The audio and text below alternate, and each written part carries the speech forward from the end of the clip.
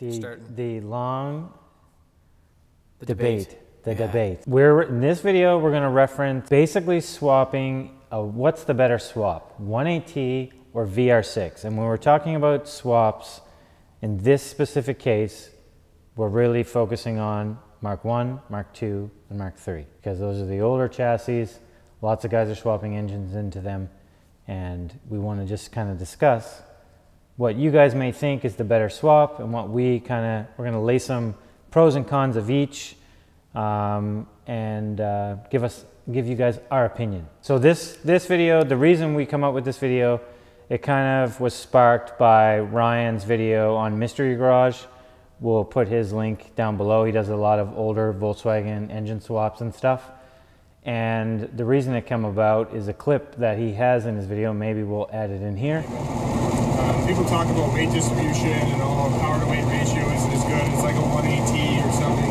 It's really hard to compare the torque and the sound of a VR6 when it comes to, to bottom end torque and just the wookie grunt of a VR6. It's hard to beat. The reason that sparked the video is because between Clayton, Robbie, myself, we've had lots of engine swapped early model cars, or maybe not lots, but definitely a few, and I've done lots. So this video is not going to be biased based on having one or the other. A lot of guys just choose what engine that they think is best, but they've never really experienced both sides of things. Clayton has owned R32, as you guys would know. I've owned 24 valve VR6. Robbie's owned 12 valve VR6s, 3.2 VR6 now. We've boosted them, pretty much all of them. So we have lots of experience with VRs and lots of experience with 1ATs. We're going to talk about the pros and cons to both the VR6 swap and the 1AT swap. And I'm going to get into some of the reasons why maybe I would choose, or maybe even Clayton. Clayton and I actually haven't even discussed what he would prefer versus what I would prefer. But we'll get into some of the myths and stuff towards the end. But some of the pros for the VR. Clayton, the first one. Sound. You cannot beat the sound of a 12 valve VR6. The 3.2 and the 3.6 both sound amazing as well, but the 12 valve is definitely very infamous sounding. What do you think? The R32 too. Does it sound better or worse? Does the 12 valve sound better or worse than the 3.2? We'll get lots of comments about this, I'm sure. I think the R32 sounds awesome, but the 12 valve, it does sound pretty really good, man. I think the 12 valve sounds better than the 2.8 24 valve. I don't know. It is a V6.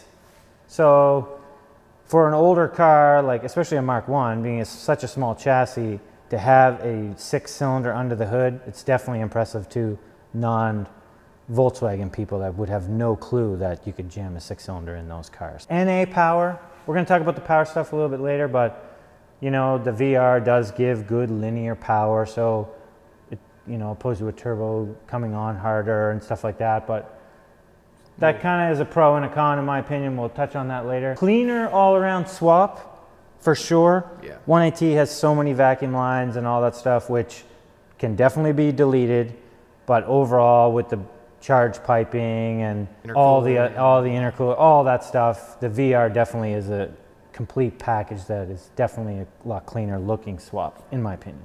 Again, this is basically mine and Clayton's opinion. You guys are going to have your own, but we've done lots of these swaps, so it's good to note. Stronger engine, right? Yeah, arguably, yeah.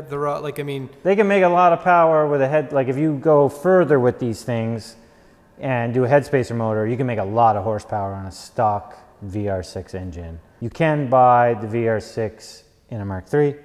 So if you're doing a swap into a Mark 2, for example, and you bought a Mark 3, it's going to be easy. You're going to have literally everything to swap it into your car. So that's going to make it easier. The 1AT didn't come in anything older like that, so not quite as simple as a swap, but still pretty simple once we get to the pros of the 1AT. Do you remember the first one we had on the list?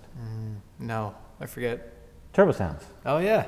Wishy-washies? Yeah. They are more tuner friendly, so there's when it comes to the 12 valve VR6 specifically, or even the other VRs really, there's not a lot of options for tuners out there to be able to tune those. There's definitely some known ones, but when it comes to 1ATs, man, there's a zillion people tuning those things. Easier to get. They came in a lot of cars, and up until when they stopped with 2004, 2005.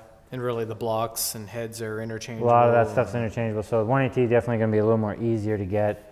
I would say the reason you see a lot more 3.2 and 3.6 swaps nowadays is not because they're a little bit cooler and make more horsepower, is because the 12 valves are getting harder and harder to find. Potentially lighter, that's kind of be an ongoing argument between VRs and 180s. I would definitely say where the weight sits is the big one. Yeah, 100% where the weight sits is going to be the big difference there. I would say 180 with the intercooler and the charge piping and all the stuff versus the weight of a VR, they're probably going to be weigh very similar, turbo, intercooler and stuff like that, to compare them. Where the weight is on the VR in front of the axles on those older chassis is definitely going to, in my opinion, make them handle not quite as good as what a 180 would be in the car. A known fact, Clayton was going to put a VR in his Mark 1.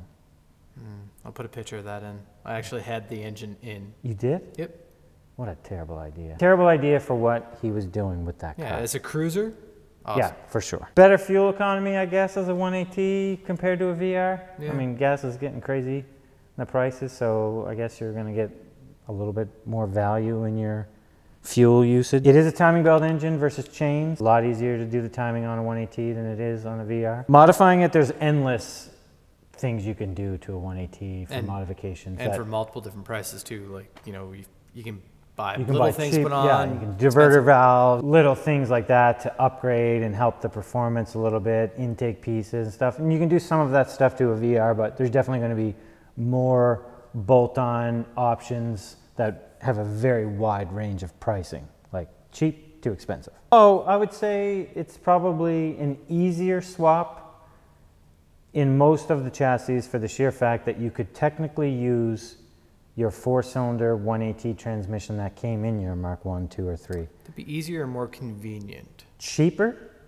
Could be. No matter what you do on the Mark 1 and 2 platform, you need to buy a transmission as well. Let's leave it at this. You have a lot more tranny options.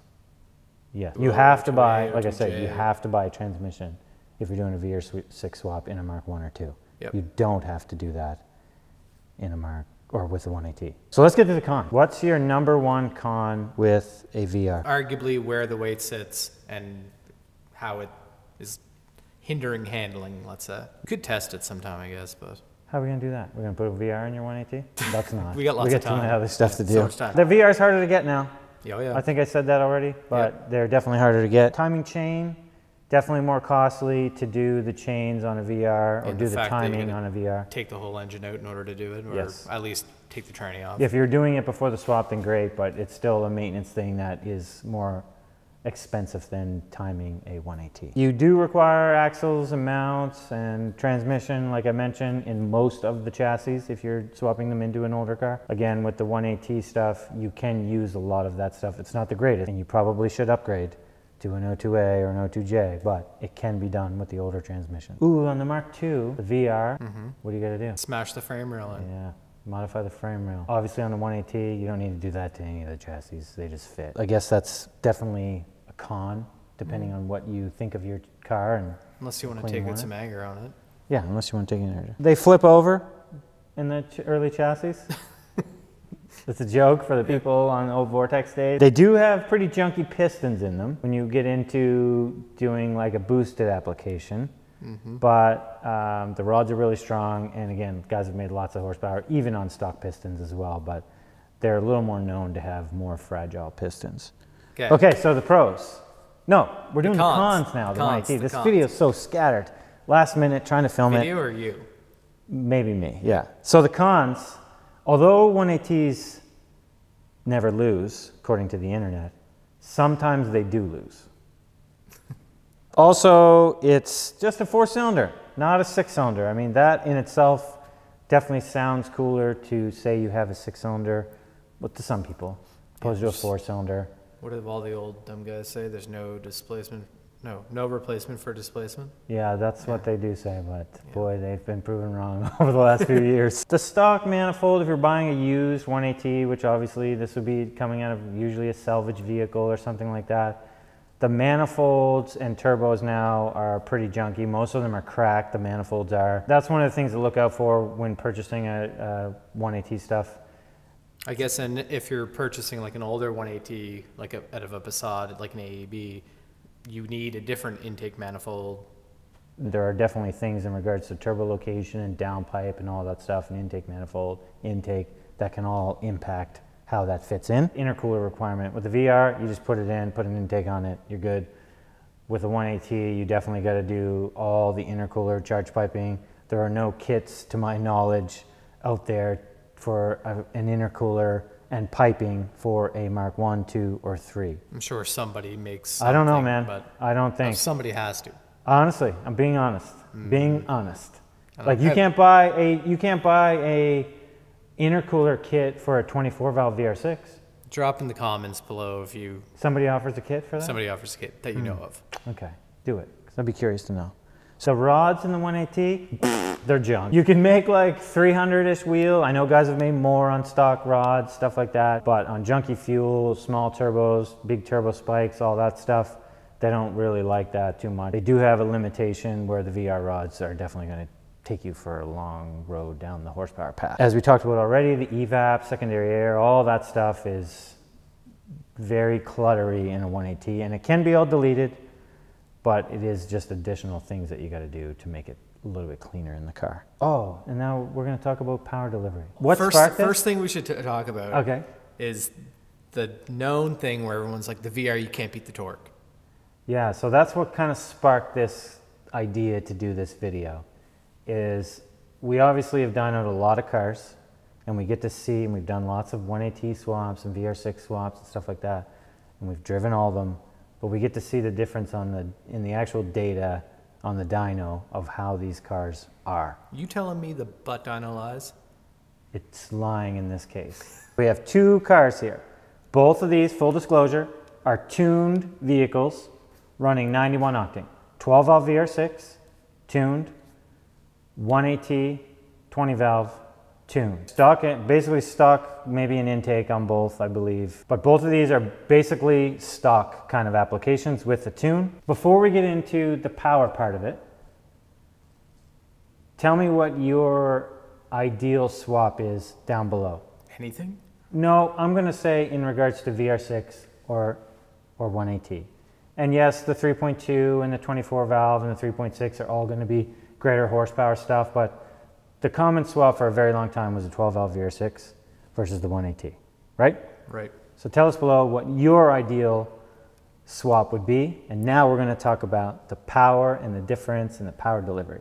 So the 12 valve VR6 tuned made 172, 176 torque. Look at that torque curve. It's very, very flat. Power comes on really good. Everything is great, right? Feels amazing. Oh yeah.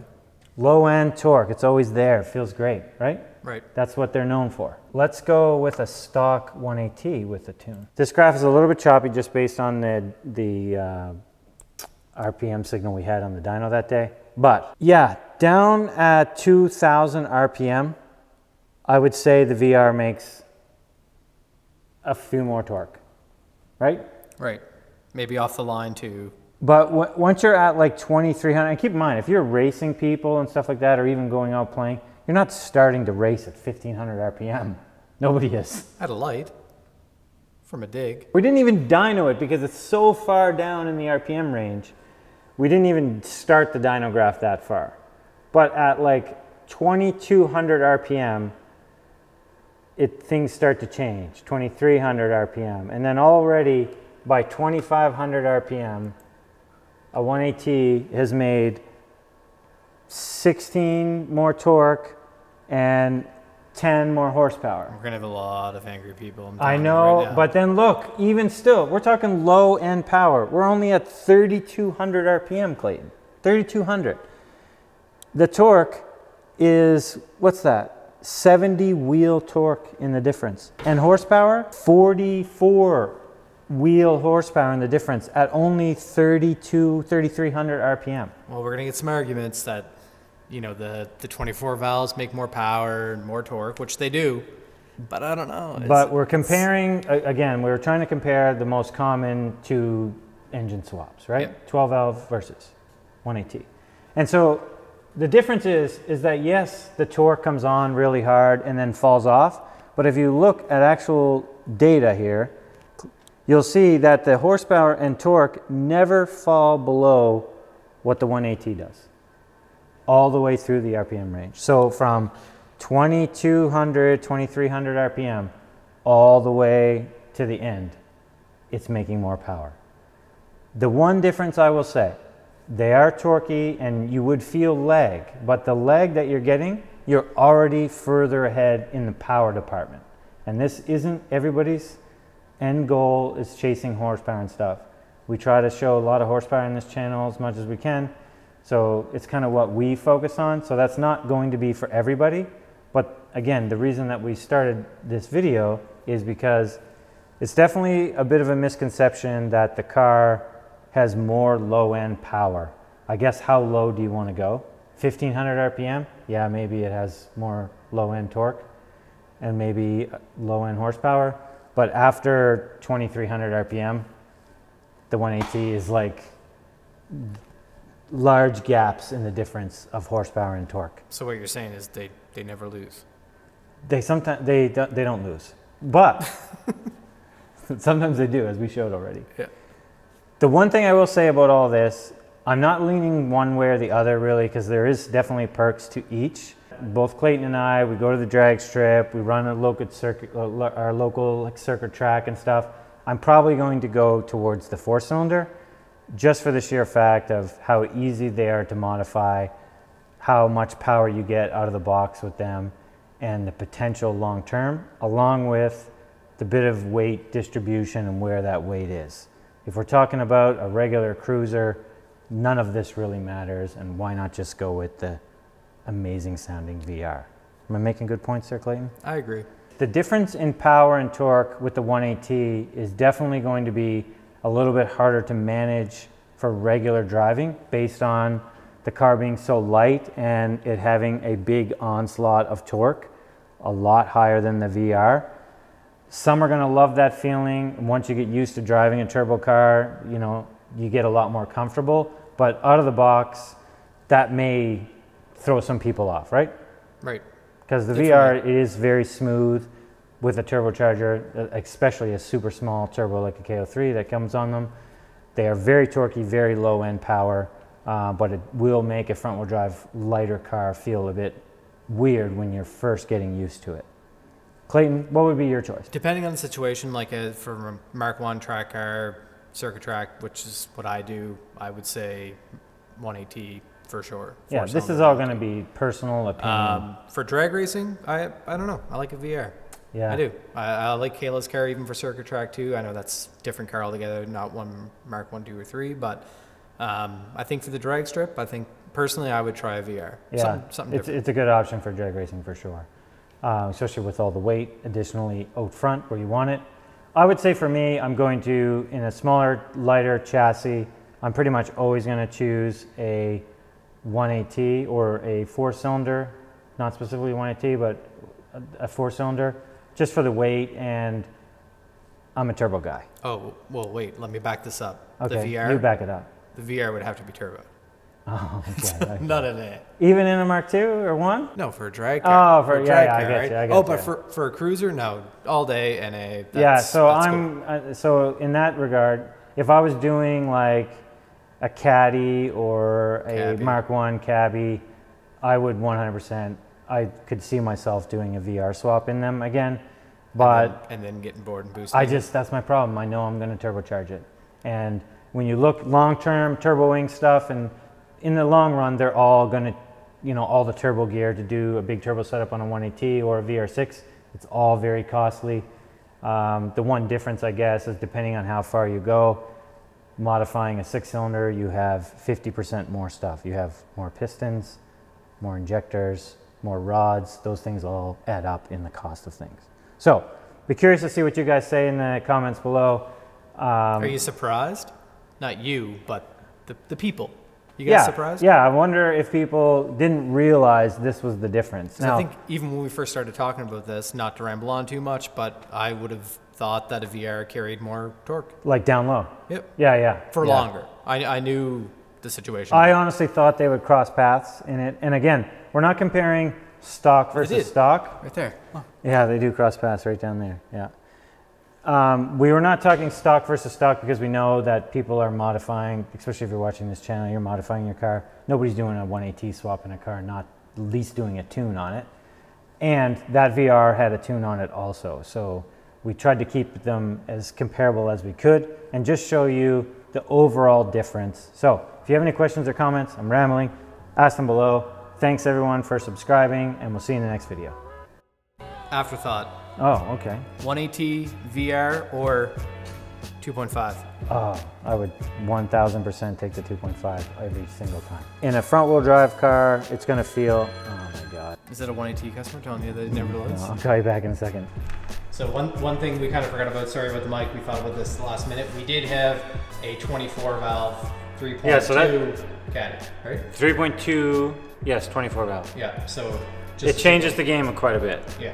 When you're talking those engines, the torque is very similar down low to the 180, and it makes substantially more power at 6,000 RPM in comparison. But again, we were talking about 12 valve versus 180. Yeah. That's a 3.2 liter, different animal. That one was tuned also, but peak torque, the 180 still made more. Peak torque still made more, but not a whole lot more. No. It wasn't far off. And in this case, the VR did carry the torque. Yeah, this would have been way out and way further, for sure. Yeah. Anyway, just wanted to add that in there for the people that are going to say.